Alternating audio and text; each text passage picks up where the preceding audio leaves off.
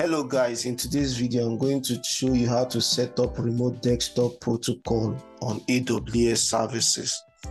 First of all, we need to log in into our AWS account and then go to EC2 instance. So you type EC2 and select EC2. Set up our virtual machine, so let's go to instance and let's launch an instance.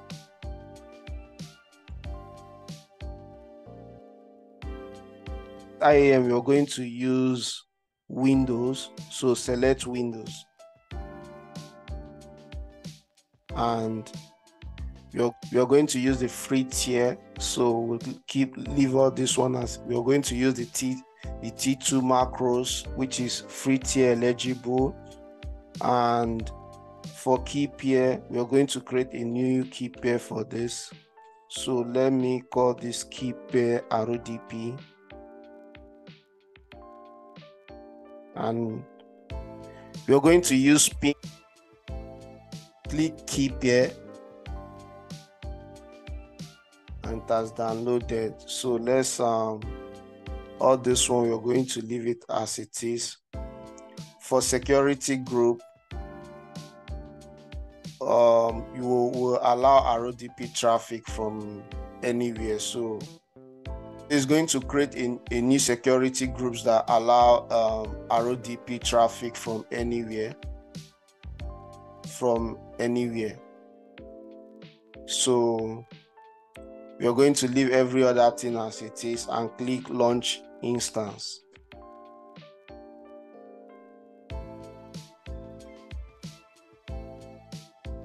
So let's go back to our instance. It's pending. So now our instance is running, but I just want to give my instance a name. So let me call it RDP instance _ instance. And click save. So now let's connect our instance. So click on connect, click on RDP client,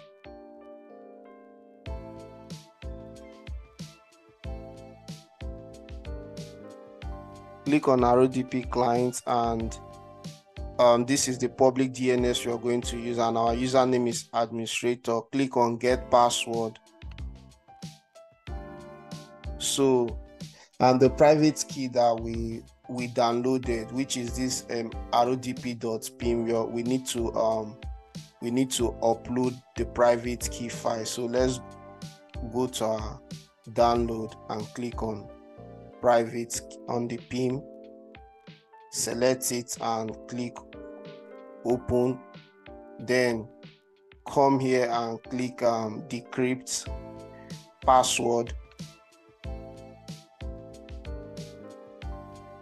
So it has decrypted our password. So now this is our password. So now let's go to our search on our Windows and type remote is already here. So we'll go to our remote desktop connection. If you're using Windows, you will see the pre-install remote desktop connection on your Windows. If you're using Mac, if you're using Mac on Linux, there are other free remote desktop you can use, or you can come here, and if you're using Mac, you can download the remote desktop file to connect your instance if you don't have it. So for we that is using Windows, just come here and type remote, then you will see the remote desktop connection. Click on it and it will say the computer name. So we'll copy the public DNS and paste on the remote desktop connection. and click connect. Connect to your remote desktop connection, click on connect, and you come here and click more choice and use a different account. Then you copy this administrator, which is your username here. You copy it and paste it, and you copy your password and come here and paste it, and you click OK, and you click do you want to connect despite the certificate error? Click yes.